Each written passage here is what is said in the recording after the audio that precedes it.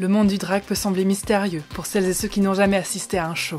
Pour y remédier, aujourd'hui nous suivons mon ami Thomas, plus connu sous le nom de ThomyK.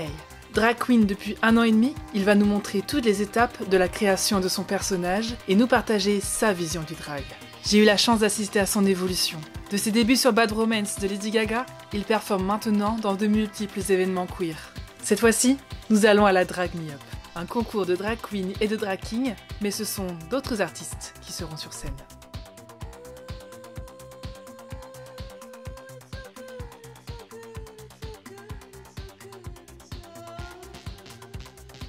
Mais tu sais que vraiment toutes les dragues, à chaque fois, on se dit ça genre quand on arrive. On est là en mode mais pourquoi est-ce qu'on s'inflige tout ça? Faut vraiment être passionné à mort pour pouvoir se taper genre des heures de préparation et de souffrance corporelle. C'est encore si ça s'arrête au rasage.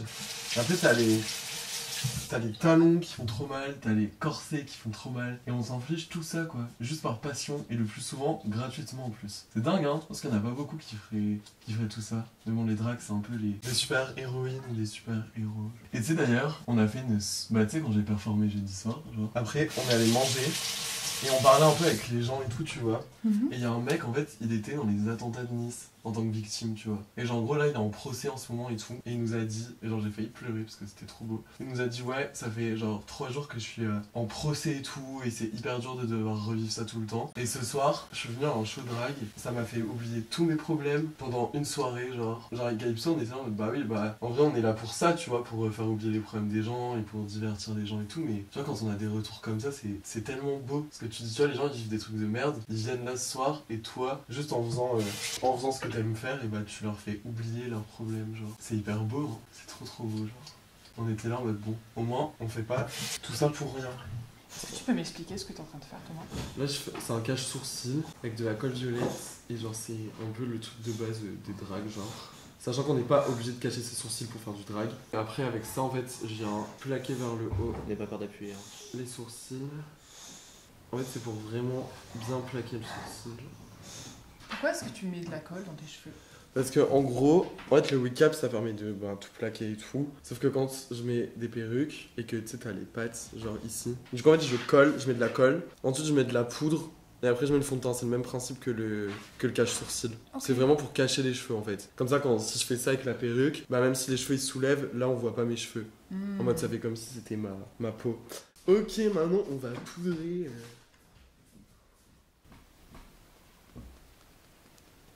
Ça permet vraiment de faire disparaître les cheveux. Et donc en mettant de la poudre, par-dessus tu vas mettre genre le fond de teint. Ouais, c'est ça. En gros, là je mets un correcteur un peu orangé pêche pour cacher le vert gris de ma barbe et pour cacher les cheveux. Ça permet de faire une première couche qui fait un peu couleur chair, tu vois, pour éviter que le rasage il se voit trop, genre. Tu vois, ça permet de faire vraiment disparaître le cheveu, quoi. C'est là où ça pique. Ah ouais, à cause du rasage? Ouais. Tu vois, du coup, les cheveux... plus de cheveux. Donc là, je vais poudrer. Là, c'est vraiment l'étape que je déteste parce que je suis tout gras et je supporte pas être gras, genre. En gros, là, je poudre le teint.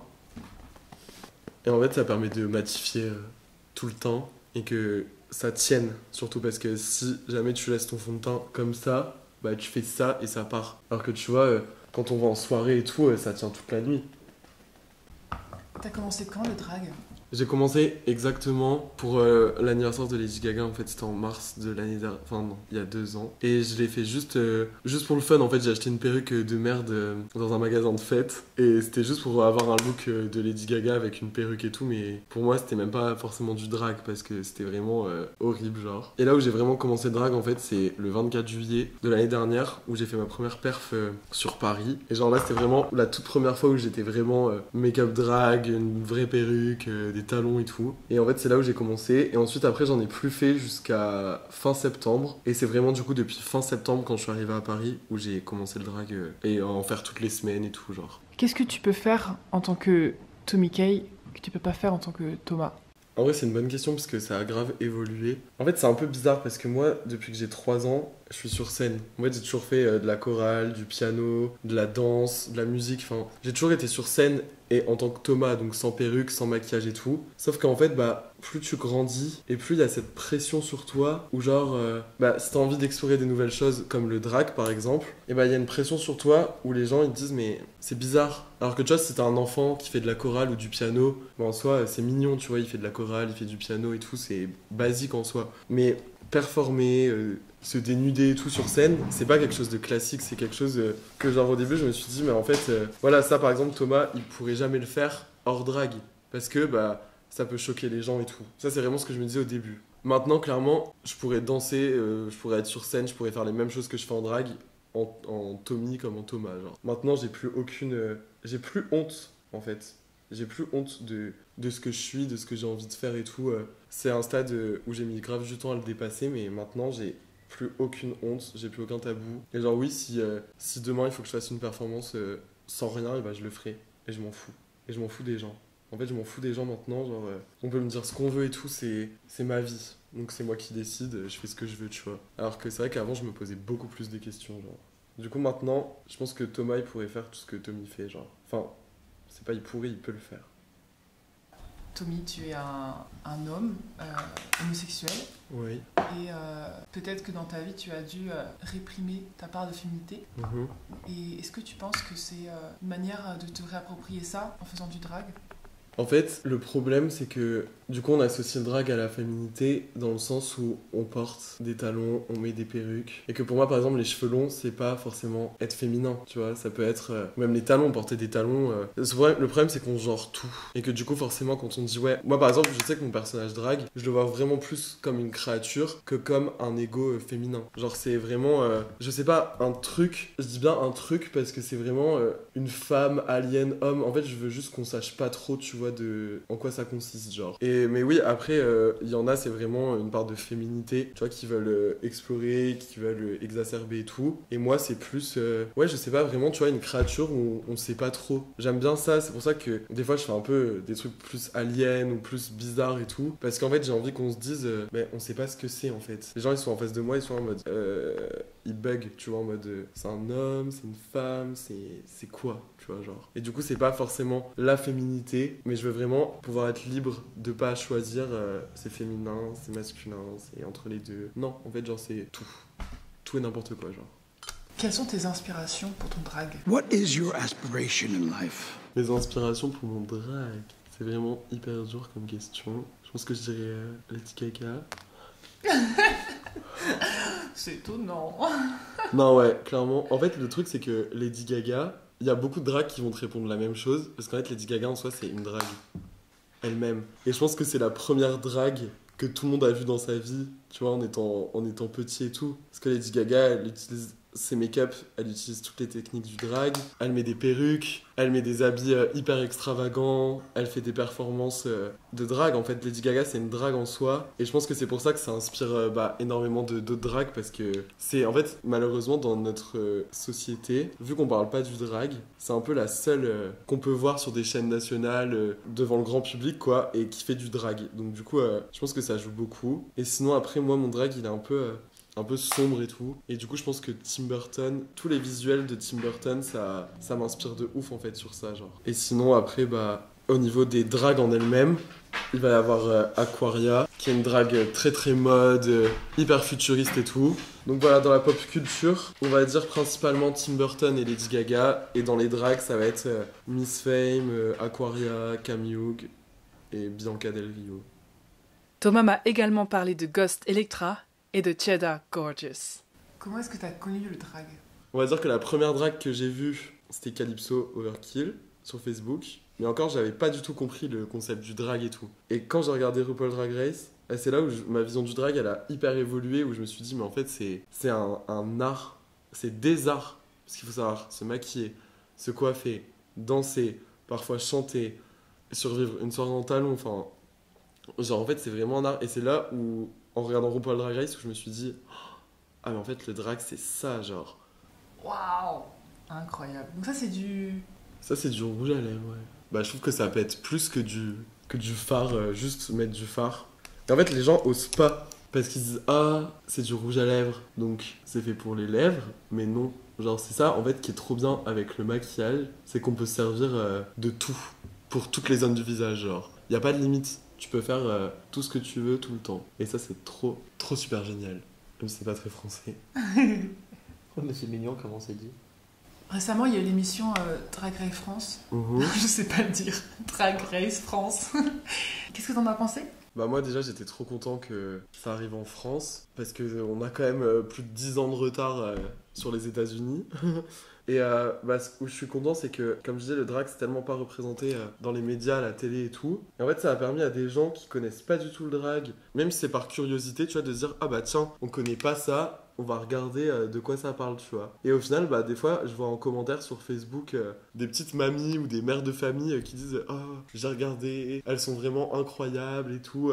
Et genre, je pense que ça a permis vraiment de commencer, je dis bien commencer parce que c'est pas du tout gagné, mais commencer à faire rentrer le drag dans les mœurs françaises, chose qui n'a jamais été fait avant. Donc je pense que l'émission, c'est grave une bonne vitrine pour le drag en France, parce que ça va permettre de démocratiser le drag en France, alors que ça n'a jamais été le cas avant. Et c'est trop cool parce que ça permet au grand public de se rendre compte qu'on n'est pas juste des clowns, et que derrière tout ça, il y a tellement de préparation, il y a énormément de travail, d'entraînement et tout, et que les gens se rendaient pas compte avant, tu vois.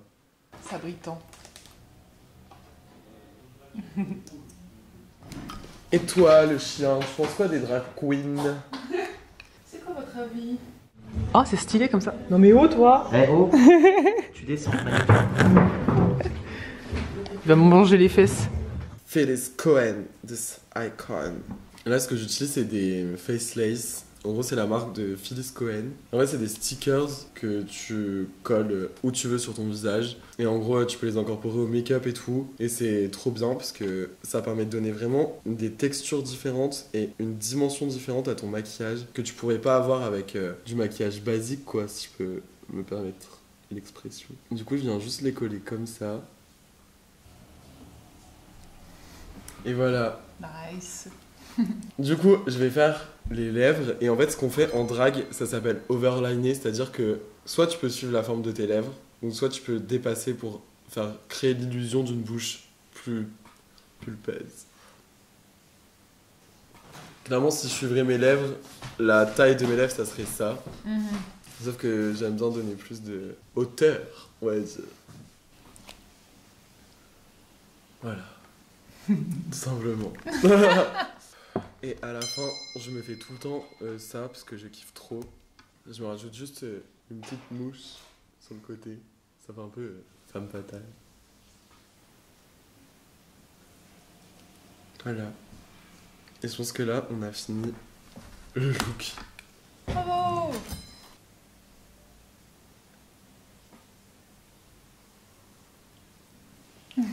Voilà. Nice. Non mais je suis content. Ouais. On va essayer de voir ce que ça donne avec la wigs en puce.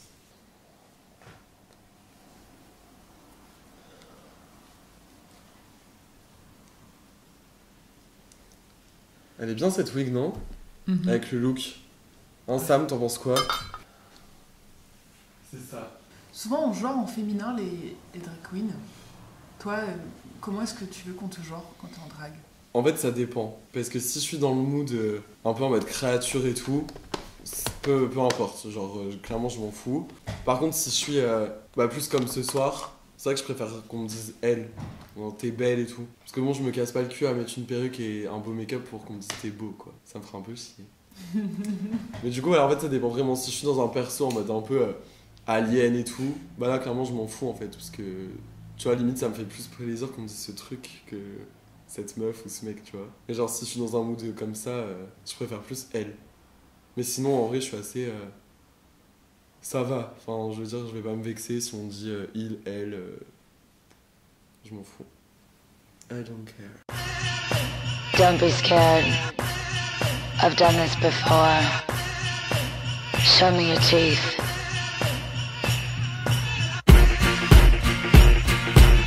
Show me your teeth. Show me your teeth. Don't want no money. 'Cause shit's ugly. just want your sex. Comme d'hab, j'ai l'air d'une méchante. C'est vrai. Cruella. J'ai toujours l'air méchante. Tant mieux, moi, j'ai peur. In life, we hide the parts of ourselves we don't want the world to see. We lock them away. We tell them no. We banish them. But here, we don't. Welcome to Montero. I caught it bad just today. You hit me with a call to your place. Ain't been out in a while anyway. Was hoping I could catch you throwing smiles in my face. Romantic talking, you don't even have to try. You're cute enough to fuck with me tonight. Looking at the table, all I see is bleeding white. Baby, you're living the life, and you want to cry. Cocaine and drinking with your friends. You live in the dark, boy, I cannot pretend.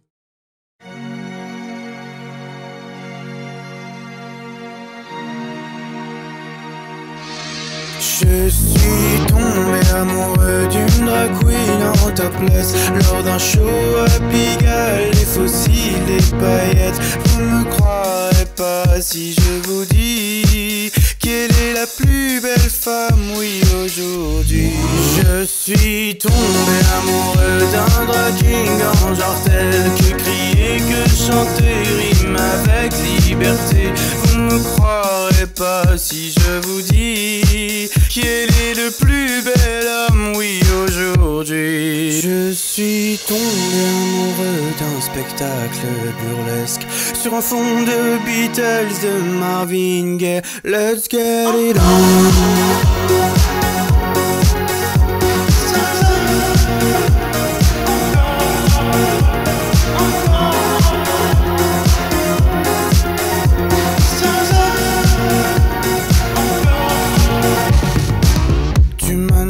D'être en public, un rendez-vous pas comme les autres. Ton corps scintille sous les spotlights et la scène transpire des images. Et j'aimerais t'écrire une chanson pour que tu n'oublies pas de sourire.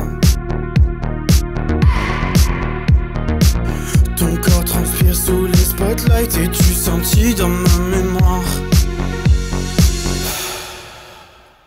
J'espère que cette vidéo vous a donné envie d'aller voir un show drag. Si elle vous a plu, vous pouvez la liker, la commenter, la partager. N'hésitez pas à vous abonner à ma chaîne YouTube, ça me ferait très plaisir. Et moi je vous dis à dimanche prochain. Bisous! Free my mind, art pop.